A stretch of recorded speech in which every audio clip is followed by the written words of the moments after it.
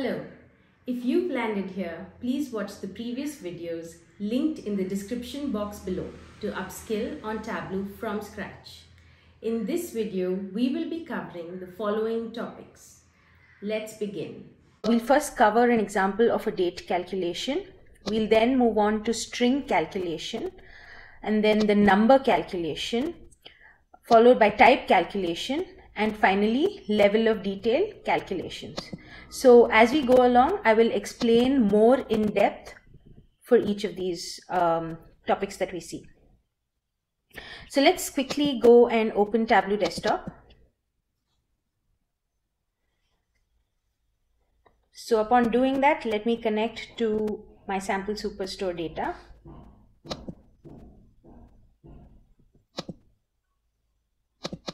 Double click on sample superstore. Click on the orders table as always. As soon as I double click, I will get a preview and I will click on go to worksheet.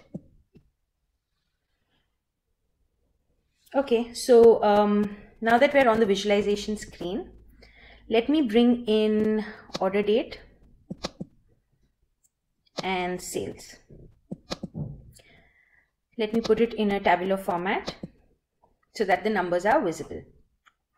So here we see the different sales for each year. So we see it for 2016, 2017, 2018 and 2019. Now, if I want to hard code in a calculation my sales for the year of 2018, for example, how would I go about doing that? Right? So let me create a calculation for that. So let me right click. Click on create calculated field.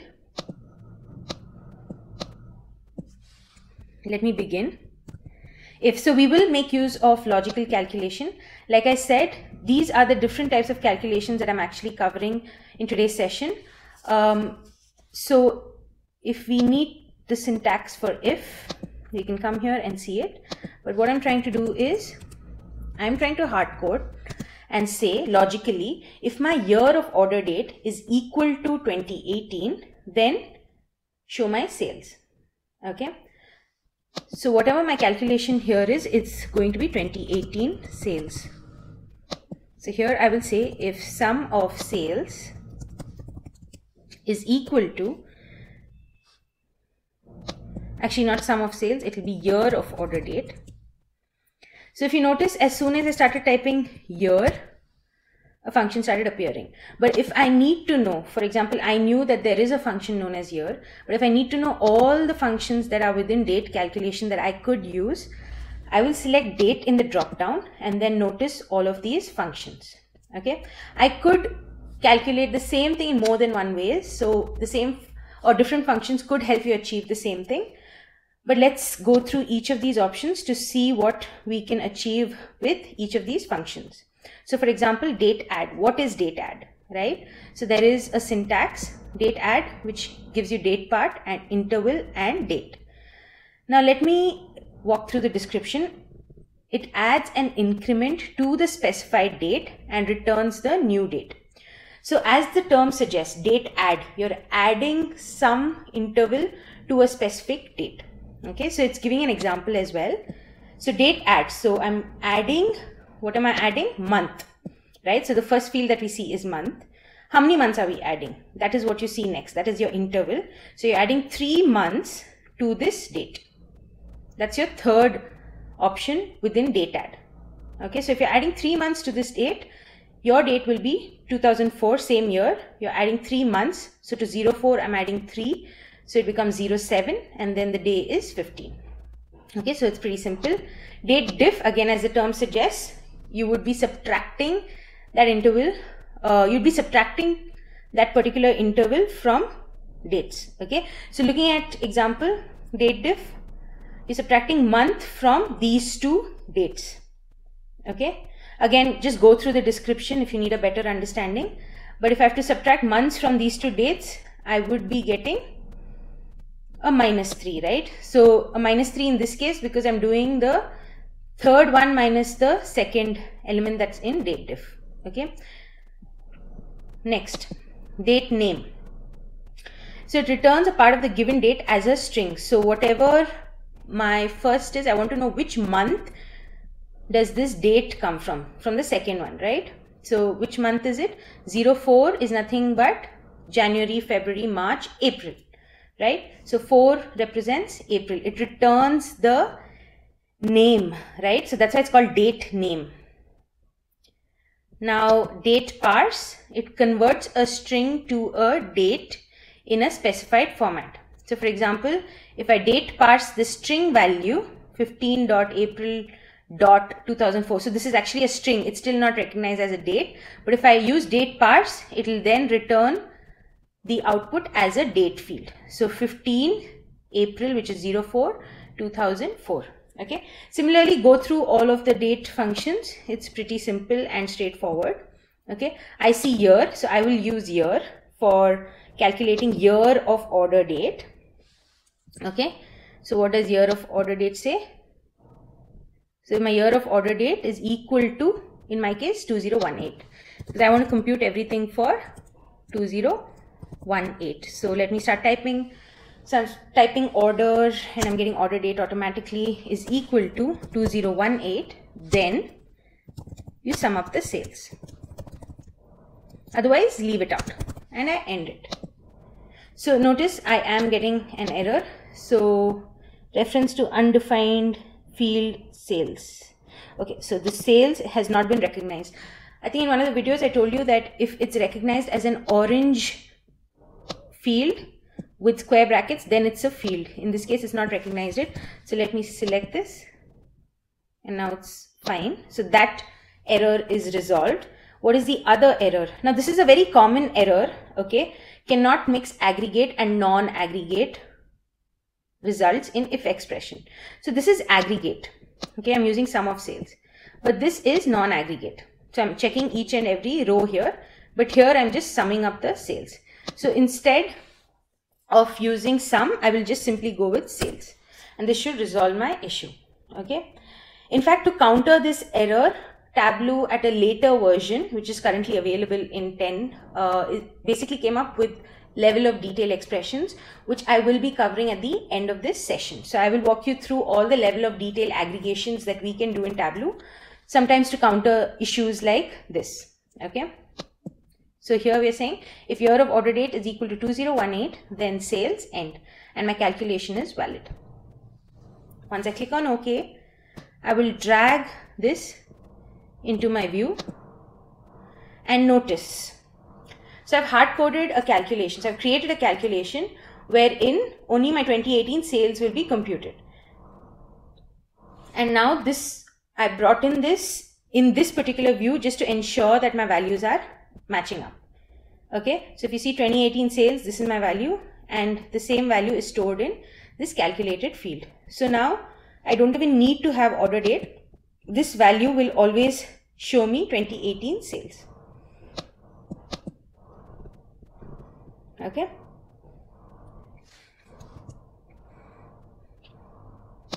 So any questions on this, please feel free to reach out. So this is date calculation. Let's move on to string calculation. So in string calculation, let's take an example of a customer name. So let's drag customer name into rows. Now here I can see the first and last name for every customer. Now what if I just need to extract the first name from the customer name? How do I do that, right? So in order to do that, so always when you're building calculations, think through the logic, right? So if I'm building a calculation where I need to extract the first name only, then logically I need to extract everything until I encounter the space. So logically, that is what I should be doing in my calculation. Okay. Once you can think through logically, you can always build that calculation. So now I need to create a calculated field where I can find the character at which my space appears. So let me call this as find the space. And again, you can make use of this wizard wherein you can select string calculation now. So under string calculation, let me just walk through a few of the calculations before we zero in on what exactly we need. So ASCII, what does ASCII in bracket string do? It returns the ASCII value of the first character in that string. Example, ASCII of authors, right? So the first character in authors is the A, and for A, the ASCII value would be 97. Okay. Now, what does character do? Something similar to ASCII, right? But it, whatever ASCII value you have within the brackets, it throws out the character for you. So it's basically doing the reverse. Okay. So character 65 throws out a capital A. Now, if you want to check if your string contains few characters, right, you would use contains function. So returns true if the string contains the substring.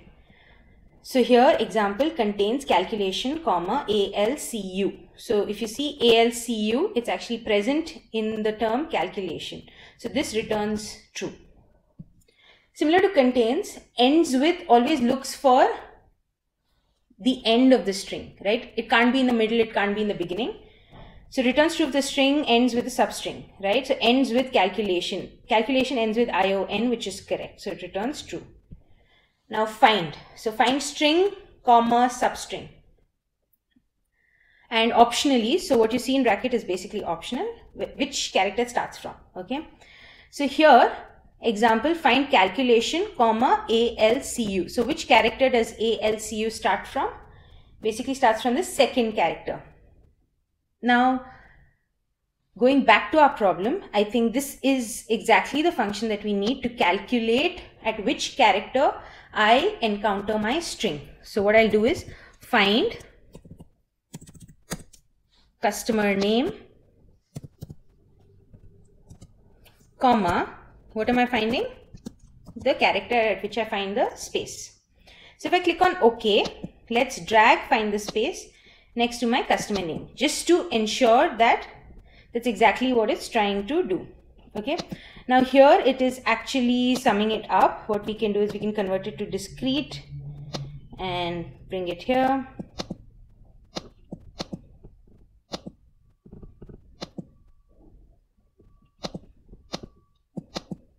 Okay, so we'll actually bring it to dimensions because we don't want it to sum up things. We just want that integer value at which I find my space. Okay, so now if I come here, notice for the first one, which is Aaron Bergman, it is identified the space at the 6th character.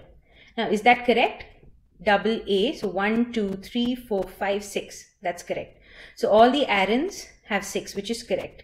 Adam has 1, 2, 3, 4. In the 5th character, you would find the space, which is correct. So all Adams would have it at 5. All Adrians would have it at 1, 2, 3, 4, 5, 6, 7. So that's correct. So as you can see, find the space has done at least the initial part or solved the initial part of my problem, which is finding the space. Now I need to extract all the characters till I encounter the space. Okay. Again, how would I do that? Right click, create calculated field, go to string functions. Okay. Just like find. So, you know, of course you wouldn't know all of these functions. Like I said, you can go through them once. It would be very, very, very beneficial. But if I just scroll through it, okay, I could just guess that maybe left function would help, right? So finding left of my customer name and you count until you find the space. -1, right? Because I don't want to include the space. That's why I'm doing a -1. So let's do that. So left of customer name, find the space, -1. And this will be first name. So I'll click on OK. Let's validate if my calculation is correct. So notice for Aaron, it's Aaron. For Adam, it's Adam. For Adrian, it's Adrian. So it has pulled out the first name only, right? So this was pretty easy. Now, if I have to pull out the last name, again, let's come back to my calculation, right click, create calculated field, come to string calculation. Just like left, let me try to look for some other function. Okay, there is right, using right also you would be able to achieve the same, but let me go with mid, right? So I start counting after the space. So let me select mid. So if I say mid of customer name, and I start counting after the space, so find the space plus 1, and this would be last name. I'll click on OK, and if I drag this onto my view, if you notice, now we have a calculation for first name, and we have correctly been able to extract the last name as well. Okay, so this was an example of a string calculation. Like I said, there are a lot more functions. Please walk through each of them.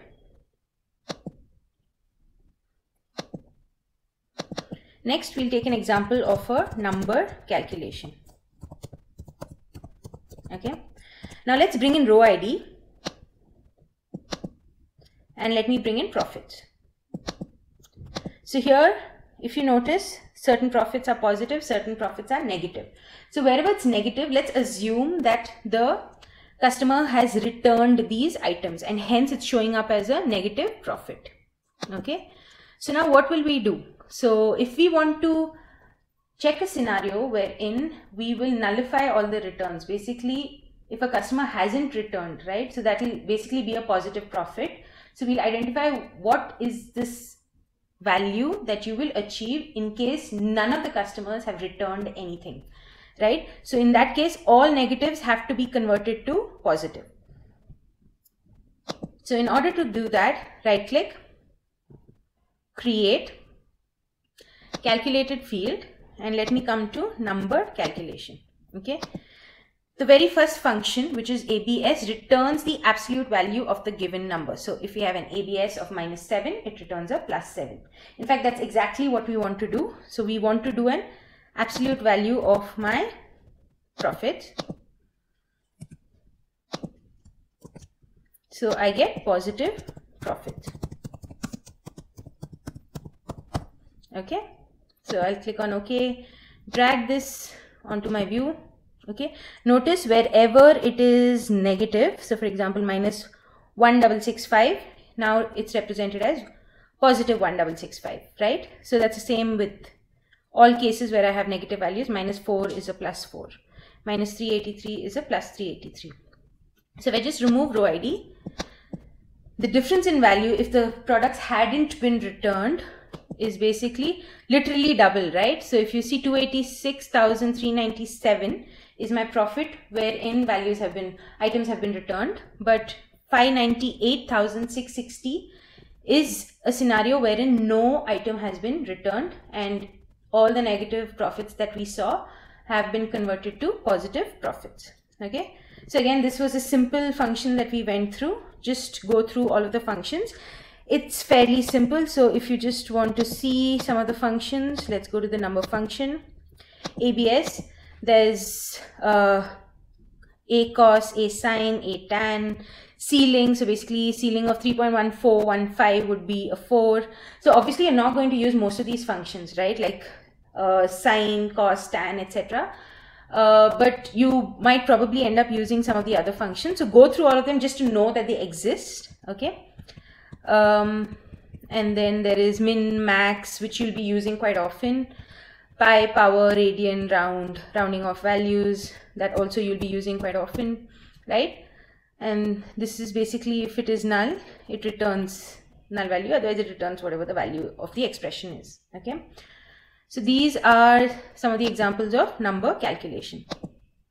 Now let's move on to type calculation example.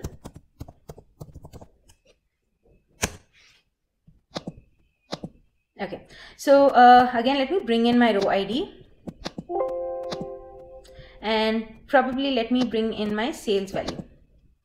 Let me format this, right click, click on format. If you remember the formatting session that we went through, if I need to bring in a decimal value, I'll click on fields, click on the measure, sum of sales, and click on number custom and get 2 decimal values.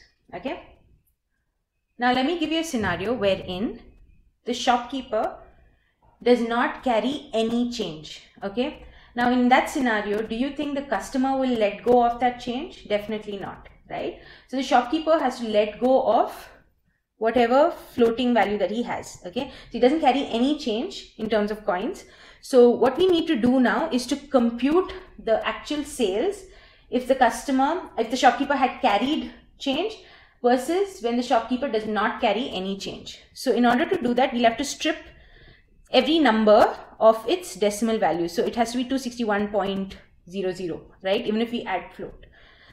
So in this case, we have to check what the type of this number is. It is actually a floating value. You could also be calling it decimal value. Decimal is the same as float.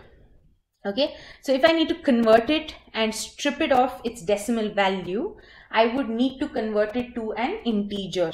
Okay, I'm guessing we all understand what an integer is. So if I right click on sales, click on create and calculated field.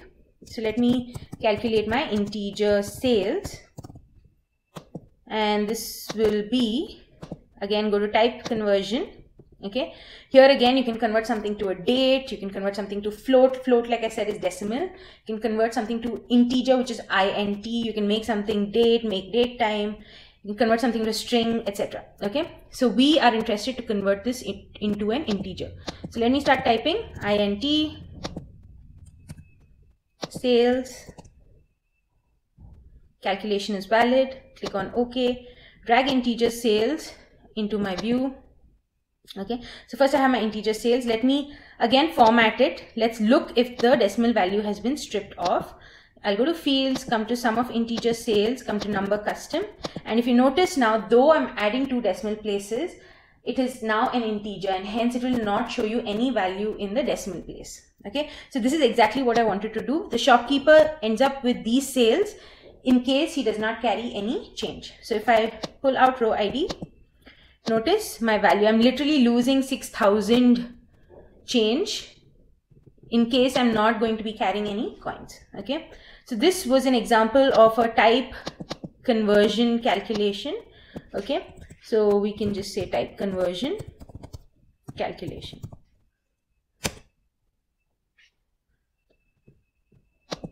Now finally, let's come to level of detail. So let's call it LOD. First, we will create it for fixed. Okay. Now, what is level of detail? Like I said, right? So if I need to fix certain aggregations, I have more control on how certain values are being aggregated, then I would need to use level of detail expressions. Okay. There are 3 of them. There's fixed, there is include, and there is exclude. Okay. So first I'll be covering fixed. So now if I create a calculation for fixed, let me maybe bring in region. Okay, so where's region? Let me bring region, and let's bring in sales. Okay, so I have region and sales. Now whatever said and done, okay, so maybe let me bring in state as well. Okay, so whatever said and done, maybe I want to calculate a value which is the state value divided by the central value into 100, right? Of course, this can be achieved with quick table calculations, but just to give you an example of fixed. So now I just want to compute this value. This value is just sum of sales. Okay, but if I need to divide it by the value for central, then I need to aggregate and come up with a function or a formula which will store value for each of my regions, and hence fixed will be used here. So if I right click, create calculated field. So let's do fixed. Fix it for first the dimension for region, and then what are you fixing, right? So this is a syntax that you will follow. So it starts with a curly bracket, then you use fixed, then you use the dimension. So the field is appearing in orange, then you use a colon, and then I will use sum of sales.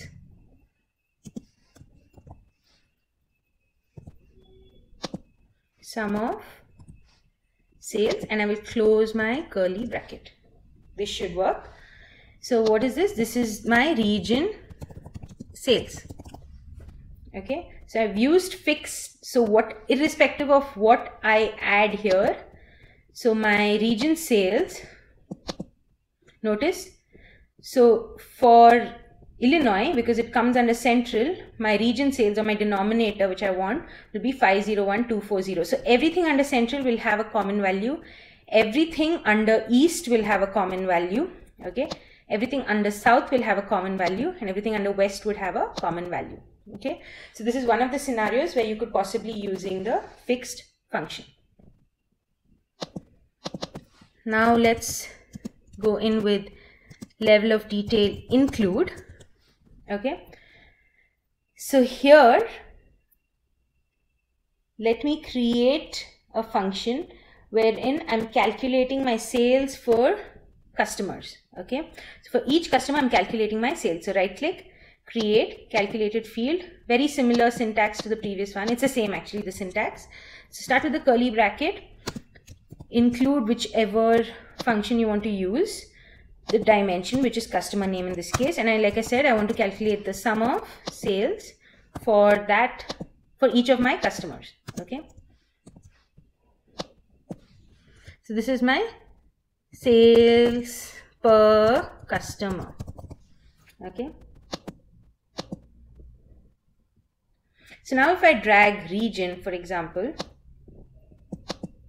and I drag sales per customer, okay, now let me take an average sales per customer in each of my region. I want to know that, right? So per customer, if you see, on an average, I'm doing best in east. So it's taken my sales per customer, right? And I'm doing an average of it, right? So on an average, my sales per customer in central is 796.9, in east it's 1007.1, south it's 765.1, and west it is 1057.5. Okay, so include is basically including the level of detail for that customer. Okay,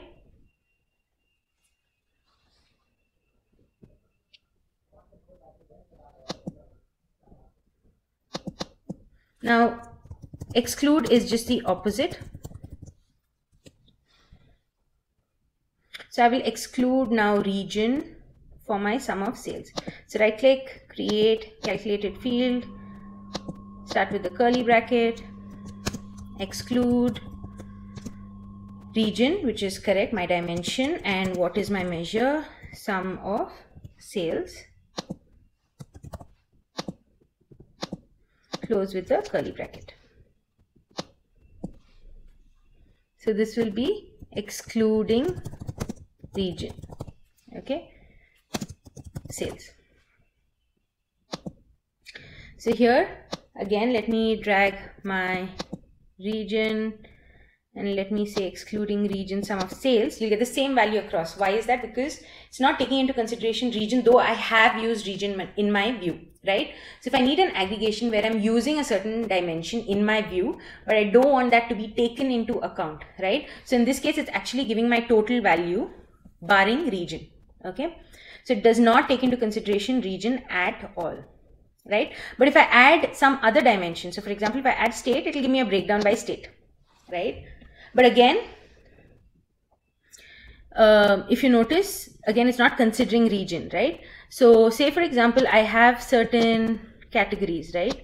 And those categories might be common across. So notice furniture, it's giving the same value for all region because it's not considering region at all, right? So for example, if I take sum of sales now, it will give me different values for different regions, right? Because it's 163,797 actually in central. But now the 742,000 that you see is actually summing up 163,797, 208,291, 117,299 and 252,613. That's exactly what's happening. Okay.